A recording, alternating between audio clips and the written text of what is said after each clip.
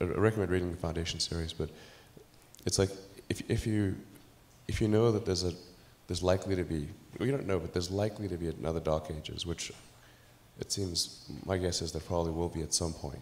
I'm not predicting that we're about to enter Dark Ages, but that there's some probability that we will, particularly if there's a Third World War. Then we want to make sure that there's enough of a seed of human civilization somewhere else to bring civilization back, and perhaps shorten the length of the Dark Ages.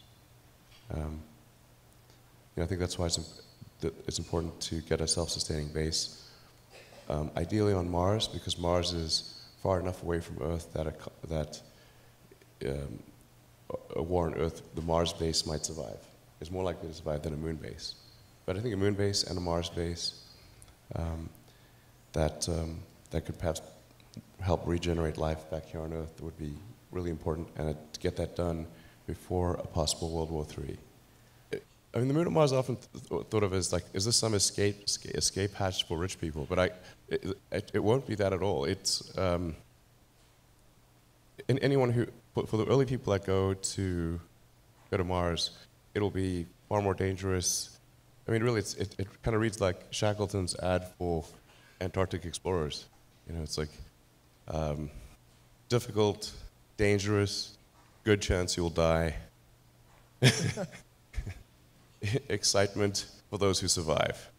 And they will start off building the most elementary infrastructure, just a base to create propellant, a power station, glass domes in which to grow crops, all the sort of fundamentals without which you cannot survive. I think Mars should really have great bars.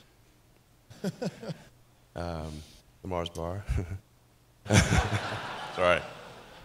We are building the first ship, the first Mars or interplanetary ship right now, and I think we'll be able to do short flights, short sort of up and down flights, probably sometime in the first half of next year. And this is a very big booster in ship.